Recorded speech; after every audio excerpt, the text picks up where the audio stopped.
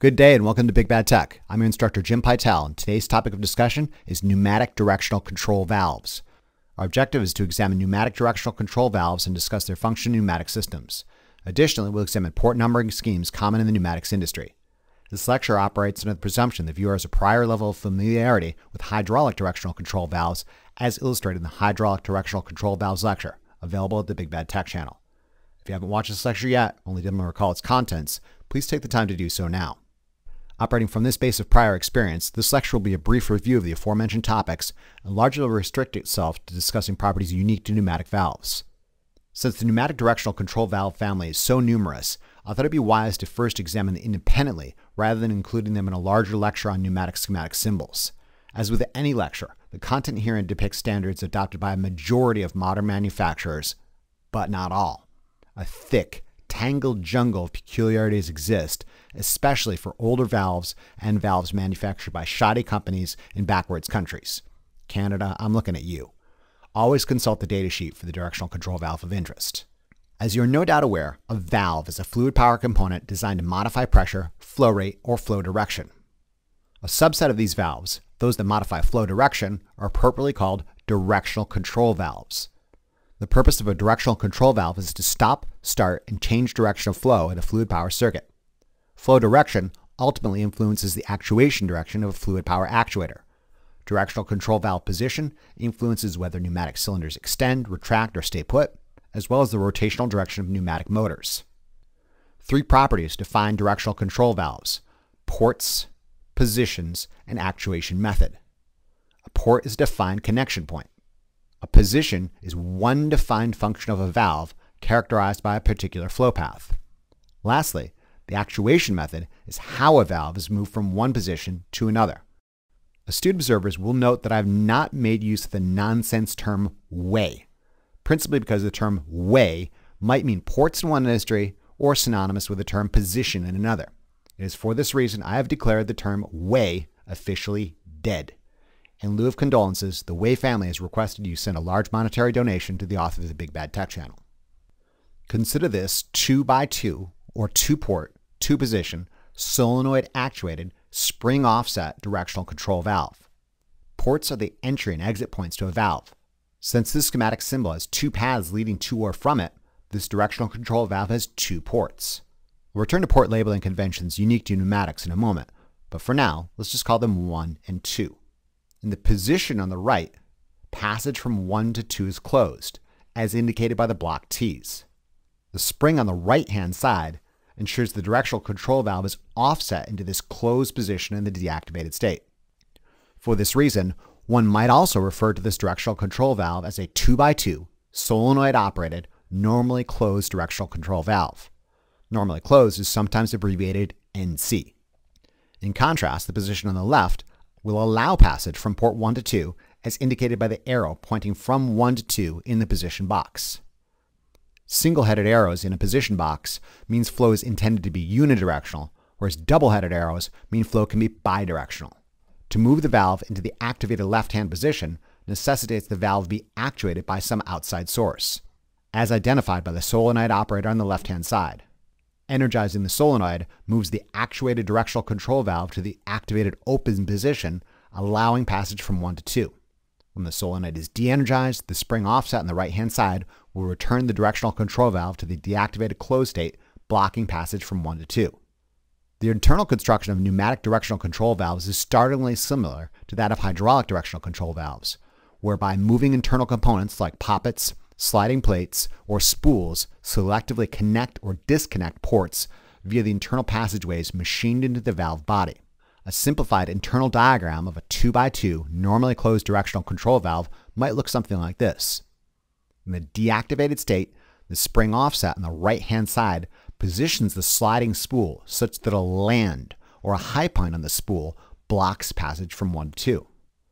Whereas in the activated state, the energized solenoid on the left-hand side pushes the sliding spool such that a valley or a low point on the spool allows passage from 1 to 2. When the solenoid is de-energized, the spring offset returns the spool such that the land again blocks passage from 1 to 2. Let's build upon and modify this valve. Consider the following subtle modification you might find in a pneumatic system. Rather than using a wound coil of wire as a return spring, one might also encounter air springs, whereby a directional control valve makes use of pressurized air on the side of the spool to assert the deactivated closed state. As with a coil spring, in the absence of an electrical signal to the solenoid, the air spring pushes the valve into the deactivated closed state. Energizing the solenoid overcomes the air spring, and the actuated valve moves to the activated open position, allowing passage from 1 to 2. When the solenoid is de-energized, the air spring again returns the valve to the deactivated closed state, blocking passage from 1 to 2.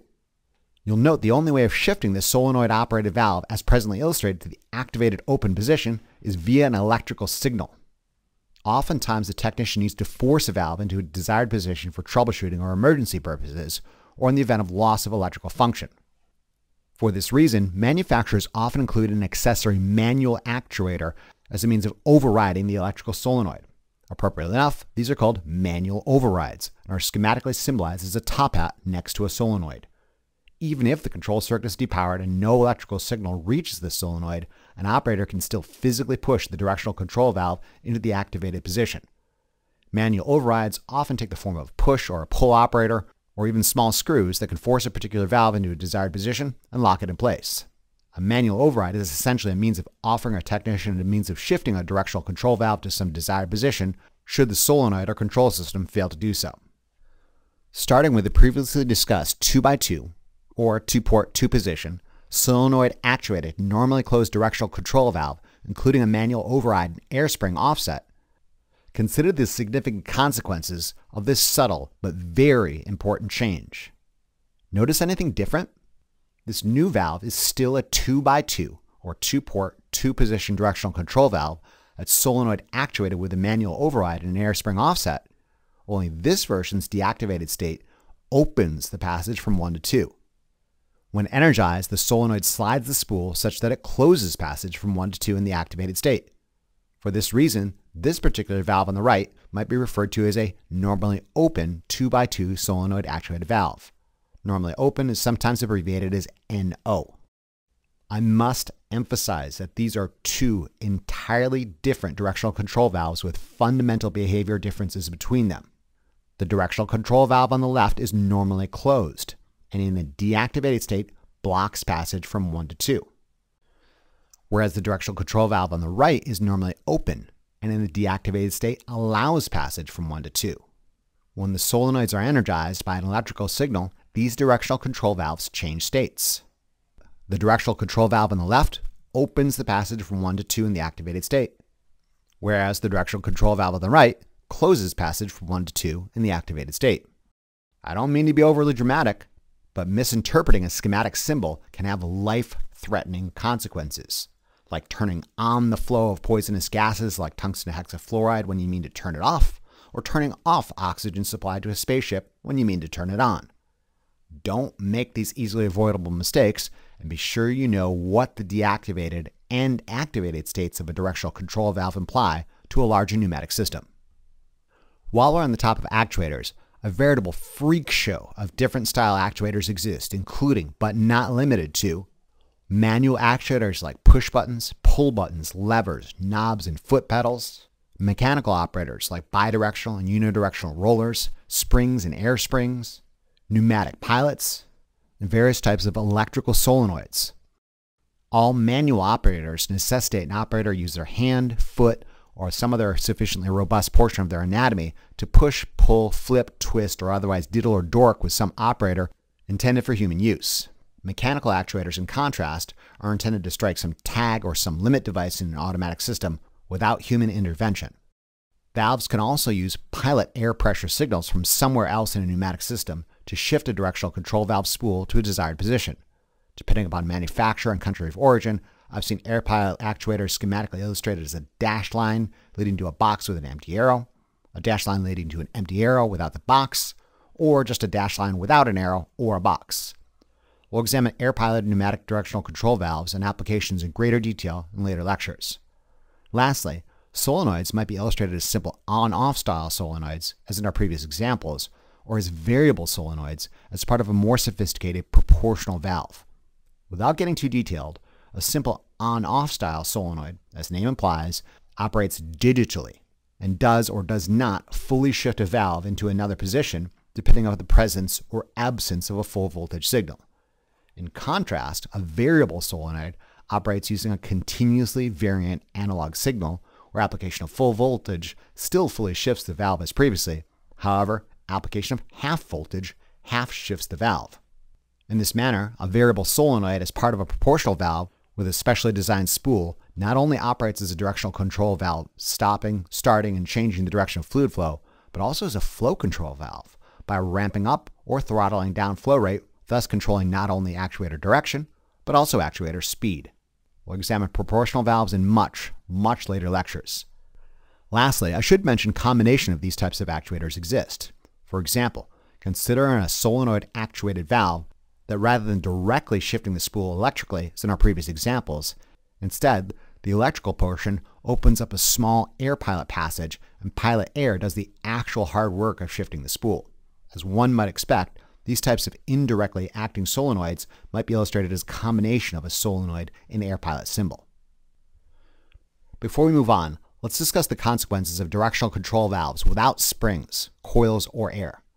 You'll recall these accessory devices offset two-position directional control valves into some desired deactivated state.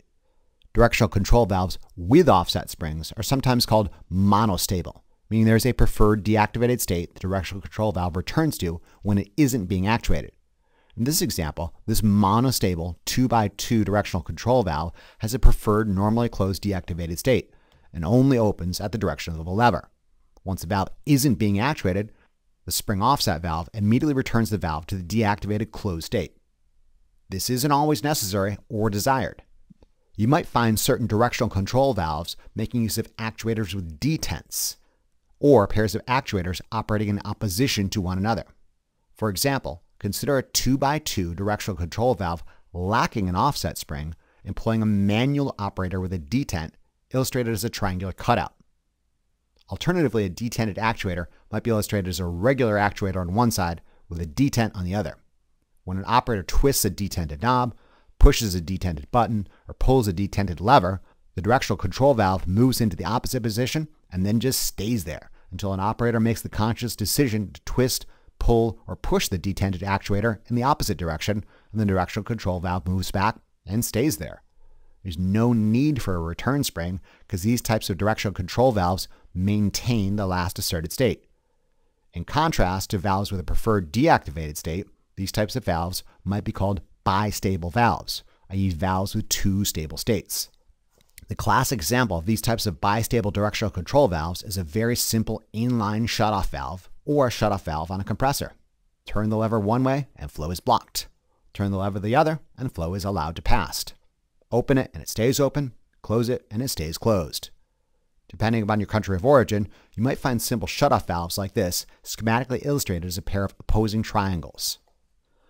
Bistable directional control valves can also make use of paired actuators operating in opposition to one another. Consider a 2x2 double air piloted valve. Look, no spring.